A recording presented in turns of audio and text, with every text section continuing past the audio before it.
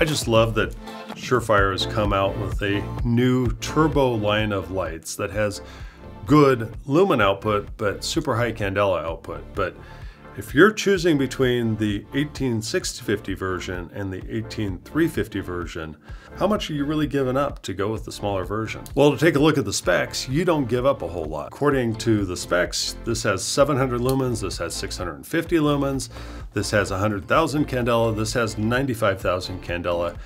Of course, you would expect to have a lower runtime with the 18350 version, and that is reflected in Surefire's 45-minute rating versus 165 minutes for the larger. Now, both these lights mount up the same way. Both these lights have the same ecosystem for tail cap switches or remotes.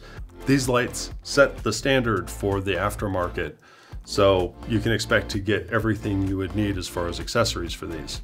One area where they do differ, at least in my searching, the smaller version, I was having a hard time finding it any cheaper than the larger version.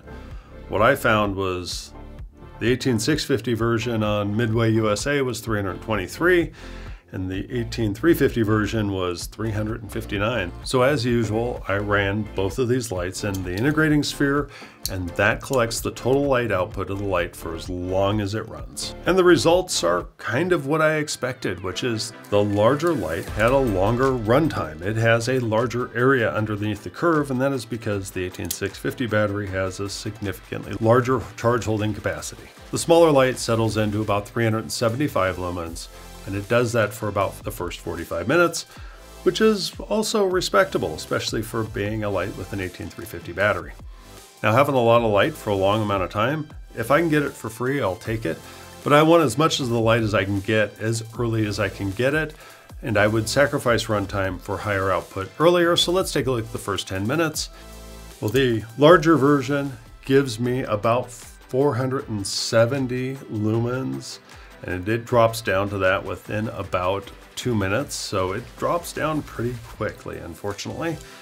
The smaller light drops a little bit lower. It drops down to about 385 lumens, and it does that also within about 2 minutes. Again, I wish that the output was a little bit longer at over 800 lumen mark. Unfortunately, these are not tuned for or not able to produce that. I think that Surefire possibly could keep these up over 600 lumens for the first 10 minutes. Yes, they may run hotter, but it's a rifle light. This may be sitting right out by your muzzle. You should not be having your hand touching that anyway. So in the first 10 minutes, you give up about 85 lumens going with this smaller light. You may wonder whether we're sponsored by Surefire or any other light manufacturer. The answer is no. At Werkz, we design and build precision fit holsters for pistols with lights, because everyone deserves to defend those they love day or night.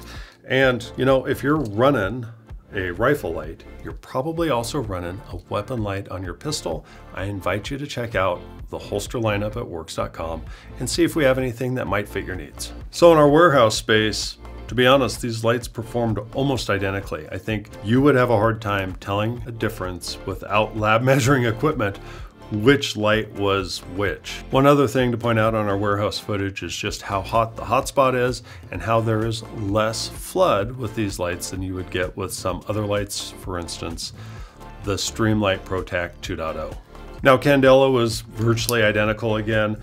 The larger battery version had slightly more candela at the very start, but it soon dropped down, and 3 seconds in, this one had slightly more candela. It's only very slightly. Essentially, these are identical performing in terms of candela. So we have two main ways of measuring the quality of light output.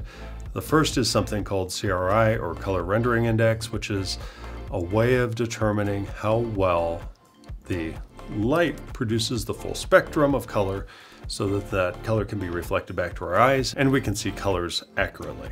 Most pistol rifle lights tend to fall in the 65 to 74, 75 range, and these lights are pretty much that. I'll also show you the TM30, which shows you a circle, and it shows essentially how far away from the circle the light spectrum is on each of these lights. The mini light was just over 6,000 Kelvin. The larger light was almost 6,400 Kelvin. I don't know if that would be a reason why I'd choose one versus the other. And to be honest, based upon our X300 turbo testing, my guess is that this is just a random variance. There is variance in terms of the manufacturing quality of the LEDs, and you may get an 18650 version that has great CRI, great color temperature, or you may get a 18350 version that is not so good. The color temperature is not bad. CRI could be better. I'd like to see it over 70. So that's the data. How would I choose? Well, if I needed the runtime, or if I found this one to be cheaper, the 18650 version, I would run it. But if I needed the rail space and runtime was not as big an issue for me, I'd run that 18350 version and be very happy about it. I don't think at the range, you got a buddy running the 18650 version and you're running the 18350, and you keep the batteries topped up, I don't think you'll ever be able to tell the difference when you're running a class. I hope this video helps you make a better decision as to which of these lights to run. And remember, dark times call for light-bearing holsters. This is Shan from Werkz signing off. Thank you and have a blessed day.